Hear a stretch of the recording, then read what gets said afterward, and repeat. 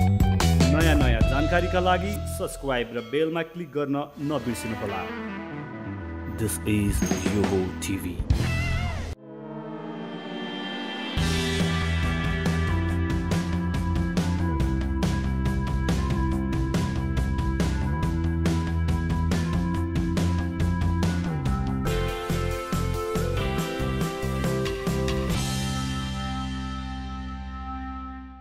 Hello and namaste. I'm your host Soru Baraili and I'm back with yet another episode of Gossip only on Yoho TV.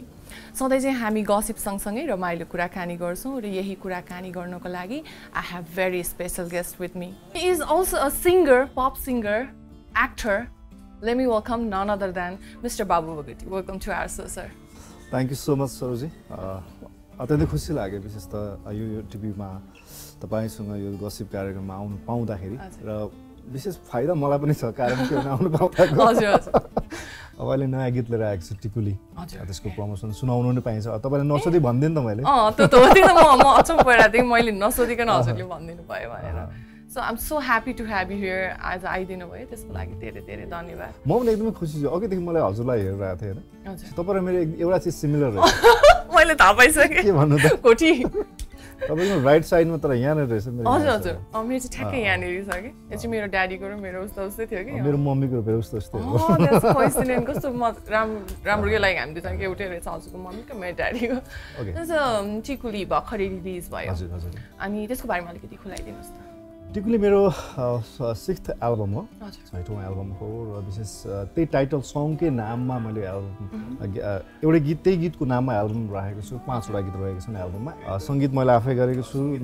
Narad रिजाल्सहरूले शब्द लेख्नु भएको छ अनि as मोडलको रूपमा as कलाकारको रूपमा मैले आफैले काम गरेछु र हाम्रो नायिका स्वस्तिमा खड्काजीले गर्नु भएको छ यो राम्रो बनाएको छ रमाइलो बाबुबोगटीलाई जहिले पनि त्यो सान्नानी तुलसी टाइपको चिनिरहेको त्यही फ्लेभरको गीत छ हेर्नु भएको छ तपाईँ हेरेको छु नि किन नसुने अहिले भर्खर पनि यहाँ बजिरहेको थियो हजुरको गाना यसो हजुरको एउटा इन्भाइरोमेन्टल सङ जसले चाहिँ वर्ल्ड गिनिज बुक पनि है हुँदै गयो त्यसको बारेमा अलिकति खुलाइदिनुहोस् न 265 जना सिङ्गर हामी रेड नेपालमा भएको थियो र विशेष अब यस्तो हुन्छ 265 ले चाहिँ सबैले गाएर त आई मिन गीत त धेरै लामो हुन्छ आई थिंक 17 कति मिनेटको पनि होला त्यसको डिटेल्स मलाई थाहा भएन जस हाम्रो ढाकाजीले कन्ट्याक्ट गर्नुभएको थियो खुसी लाग्यो त्यो भनेको ढाकाजी अथवा कुनै संस्थाले गरेको छ उहाँले नेपाली सांगीतिक क्षेत्रको कलाकारको लागि गरेको राम्रो काम हो किनभने मैले बाबु बोगटीले मात्र गिनिजमा नाम लेखाउन सक्दैन एउटा टिम चाहिन्छ उहाँहरूले अर्गनाइज गर्नुभयो हामी साथ भयौँ र साथ भएर त्यो अर्गनाइज भएर सर्टिफिकेट पनि पाइयो त्यो एकदमै ठुलो आई थिंक नेपाली संगीत क्षेत्रमा गायक गायिका संगीतकार जतिले पनि पाउनु भएको छ जति पनि आबद्ध हुनुहुन्छ त्यो काममा आई थिंक त्यो भनेको हाम्रो लागि ठुलो उपलब्धि हो र सबभन्दा मलाई खुसी लागेको के भने गिनिज वर्ल्ड रेकर्डमा चाहिँ हाम्रो नाम गयो ओके र उहाँले गाएको पारिश्रमिक पनि दिनुभएको थियो क्या गाएको पनि पारिश्रमिक पाउनु भयो यस पारिश्रमिक भन्दा अब ह्युज पारिश्रमिक त हैन जम्मा गाएको 2 लाइन छ त्यही अनुसारको पैसा पाइयो नि त जे भए पनि प्रोफेसनलिजम भयो नि त त्यहाँ नि त्यो मलाई खुसी लागेको किनभने नेपालमा भरिसके अब तपाईहरुको लागि गरेको हामी किन दिने पैसा भन्ने सोच पनि हुन सक्छ वर्ल्डमा गयो हजुरको नाम गिनिजमा सो बरु दिनुस् न भन्ने जमात बढी छ क्या हजुर हजुर तपाईले चाहिँ दिनुस् भन्ने जमात बढी छ हजुर सो प्रोफेसनलिजम एकदम राम्रो थियो गयो राम्रो भयो नेपालको लागि एउटा ठुलो युज कुरा हो हैन नेपालको लागि साथसाथै गायिकाहरूको लागि हजुर so basically you started your career as a actor बाटो मुनिको फुलबाट कस्तो फिल भयो एउटा एक्टर एउटा सिङ्गरबाट अचानक स्विच भएर एक्टर हुँदाखेरि हाउ इज फिल यस्तो छ ठुलो बजेट पर्दामा मेरो अनुहार आउँछ फाइट खेलिरहेको छ पोस्टर बाटोभरि टाँसेको छ अभियसली खुसी लाग्छ तर कुरा के हो भने अब सोच थिएन म हुन्छ नि फिल्मै खेल्छु या म हिरोइ बन्छु भन्ने टाइपको थिएन अब काम गर्ने सिलसिलामा टिम वर्कमा काम भयो देन काम पाएँ कामलाई यस्तो एप्रिसिएट भयो मुभी आएपछि त्यसकै इफेक्टको कारणले गर्दाखेरि 16-17 वटा मुभी अलरेडी गरिसकेँ भनेपछि त्यो एकदमै खुसी लाग्यो किन अर्को कुरो फाइदा के पनि भयो भने जतिले मेरो गीत सुन्नु हुन्न थियो जस्तै मुभी त युट्युबमा नि छ नि सो अबको 100 वर्षसम्म पनि हेर्न पाइन्छ भनेपछि जसले गीत सुन्दैन अहिलेको न्यू जेनेरेसनले पनि मलाई कतिले गायक भने नचिन्ने मान्छेले एज अ सिङ्गर एक्टरको रूपमा चिन्नुभयो भनेपछि त्यो मेरो लागि फाइदा हो एकदमै राम्रो अनुभव रह्यो र विशेष त यात्राको क्रममा पाएको मौका हो थियो मैले त्यसलाई राम्ररी उपयोग गरेँ सदुपयोग गरेँ एक प्रकार नयाँ एउटा इमेज बन्यो हैन त्यो सब खुसी छु राम्रो गाह्रो कतिको हुँदो रहेछ कुन फिल्डमा सिंगरको फिल्डमा या एक्टर एक्टिङमा गाह्रो हो नि फाइट खेल्नु पर्यो हिरोइनसँग नाच्नु पर्यो हिरोइनलाई बोक्नु पर्यो होला बोक्नु त्यो त ठिक छ बोक्नु त अब हिरोइनलाई बोक्नु रमाइलो लाग्छ अब यस्तै लाइटिङ क्यामेरा हो सब वरिपरि मान्छे हुन्छ आफू रुनुपर्छ या अरू हाँसिरहेको हुन्छ आफू हाँस्दाखेरि अरू रुइरहेको हुन्छ टाइपको नि गाह्रो लाग्छ मलाई एक्ट गर्नु गाह्रो लाग्छ किन एउटै मान्छेले धेरै चिज गर्नुपर्छ नि फाइट खेल हजुरले के एक्टिङ क्लासहरू लिनुभयो मैले बेसिक लिएको पहिले लिएको मैले धेरै अगाडि नै वास्तवमा मेरो करियर एक्टबाटै सुरु भएको मैले पहिलोचोटि 2055 सालमा 20 इयर्स ब्याकमा मैले फर्स्ट टाइम म डान्स पनि सिक्थेँ एक्टिङ पनि सिक्थेँ म्युजिक पनि सिक्थेँ सके जति सबै गर्थेँ अब कहाँ कराते खेल्न पनि पुगिरहेको हुन्थ्यो जिम पनि गइरहेको हुन्थ्यो मल्टी ट्यालेन्टेड पर्सनालिटी मैले पहिलोचोटि एड खेलेको थिएँ एउटा टेलिभिजनमा मेरो पहिलोचोटि अनुहार आएको भनेको एडमा खेलेको भनेपछि एक्टबाट सुरु भएको मैले सडक नाटकदेखि लिएर सिरियलदेखि लिएर टेली सिरियल पहिल्यै गरिसकेको थिएँ मुभी आउनुभन्दा अगाडि नै अर्को गीतमा एक्ट एज अ मोडलको रूपमा सो एक्टिङ गरिराखेकै हो मैले पहिलेदेखि हजुरलाई अलिकति हेल्प पनि भयो उता टेली सिरियलहरू पनि खेलिरहनु भएको खाटबाट सुरु गरेको हाम्रो उता गाउँतिर त खाट हुन्थ्यो नि त खाटको स्टेज बन्ने त्यतिखेर स्टेज दुईटा खाट जोड्यो देन तन्नाको पर्दा अहिले त सबै टेन्ट अब अहिले त फोल्डिङवाला स्टेज हुन्छ सबै थोकमै सो हजुरको बाल्यकाल कस्तो रह्यो बाल्यकाल म सानो थिएँ भने जस्तो कुरा बाल्यकालमा सबैजना सानै हुन्छ उहाँले भयो किनभने म अलिकति चकचके बढी थिएँ अरे अब यस्तो साथीभाइ मिलेर चोर्नु जाने अर्काको काँक्रा आँपको बोटमा चढ्ने अनि एकदम हामी चाहिँ पूर्वमा चाहिँ ग्याटिस्ट भन्छ यहाँ गुलेली भनिन्छ चरा मार्ने त्यो चलाउने एन्ड गुच्चा एन्ड एकदमै चकचके कि साह्रै चकचके हामी एकदमै जस्तै अब तपाईँको हाम्रो मेरो अलिकति धेरै बाल्यकाल जन्मेको भोजपुर भए पनि बाल्यकाल चाहिँ मेरो मोरङको लेटाङमा बढी बित्यो फणारीमा हामी बस्थ्यौँ त्यहाँ बुधबार एउटा बजार लाग्थ्यो कि अनि त्यो भैया भनिन्छ अब भैया भन्दा अलिक मान्छेले जातीयताको नराम्रो नगर्नुहोस् फिल नगर्नुहोस् भैया नै भनिन्थ्यो किनभने त्यो माथि ममफुली बेच्ने हुन्छ नि यस्तो यस्तो टोक्रो यस्तो टाइपको टोक्रो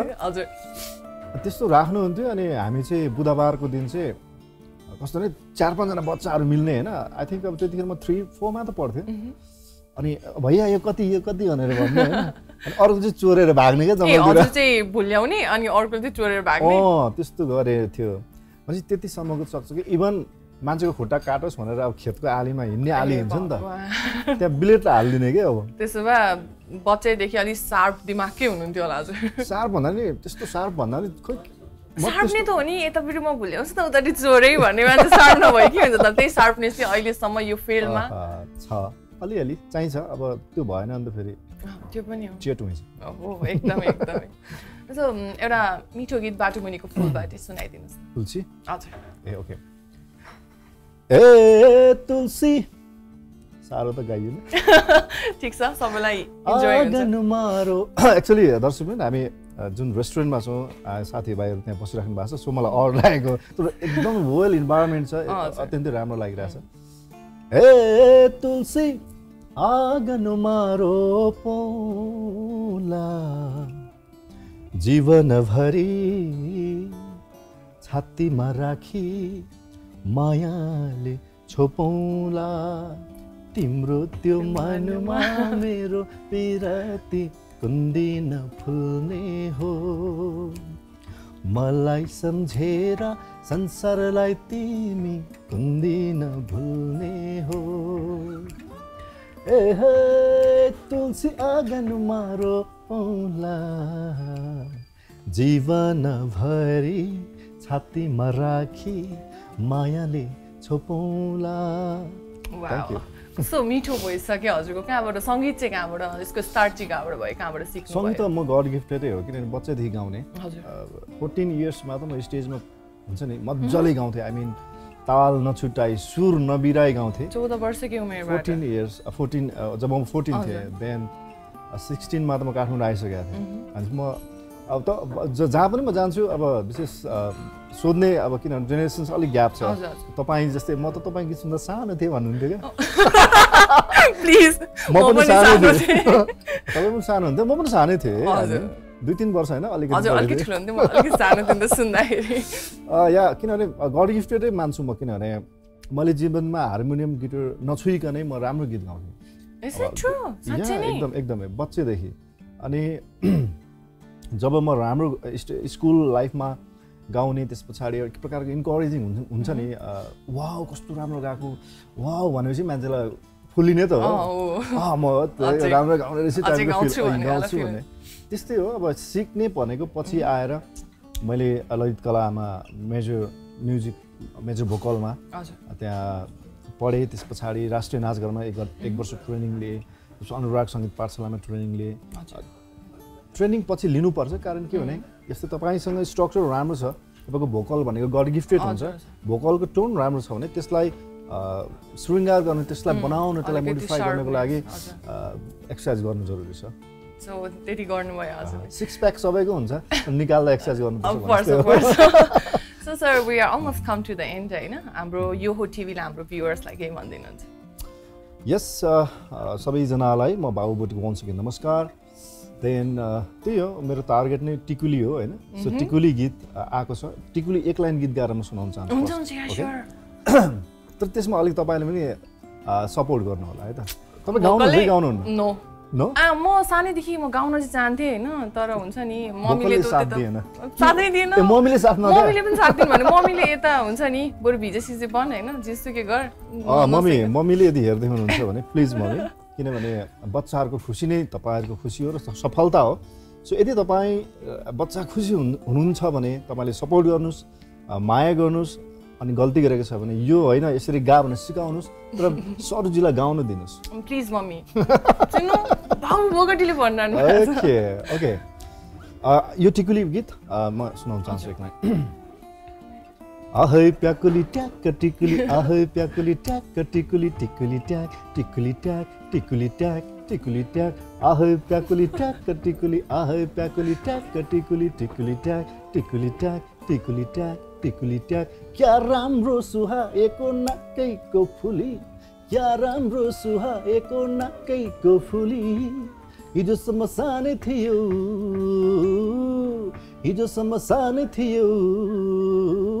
अहिले भइछौ ठुली आहै प्याकुली ट्याक टिकुली आहै प्याकुली ट्याक टिकुली टिकुली ट्याक टिकुली ट्याक टिकुली ट्याक ट्याक ट्याक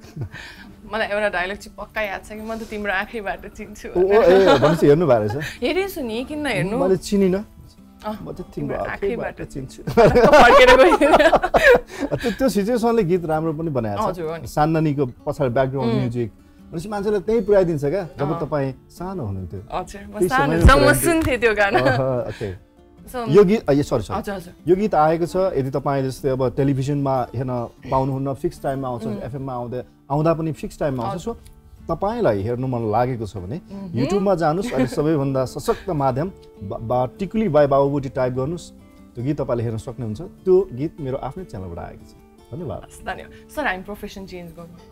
स्योर म भन्दा राम्रो बोल्नुहुन्छ मलाई कस्तो मलाई मन पर्छ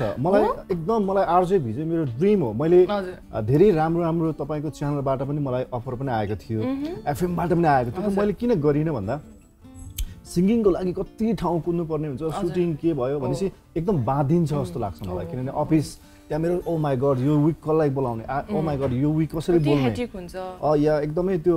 माइन्ड एकदम हुन्छ भनेर मैले नगरेको but I love to do हैन मलाई एकदमै मन पर्छ पछि अब बुढेसकाल लागेपछि अब एफएम तिरै छिर्नु पर्ला अनुहार देखिदैन माइकमा मात्रै बोल्न पाइन्छ नि हजुर So yes guys, आज हामीसँग हुनुहुन्थ्यो पप सिंगर एन्ड एक्टर बाबु बोगटी नेक्स्ट एपिसोडमा पनि न्यू फेस लिएर आउने नै छौँ त्यतिन्जेलको लागि हामी host Solu Baraili shining of from today's episode and don't forget to share, subscribe, like and also don't forget to hit the bell icon to get the daily updates. Thank you so much.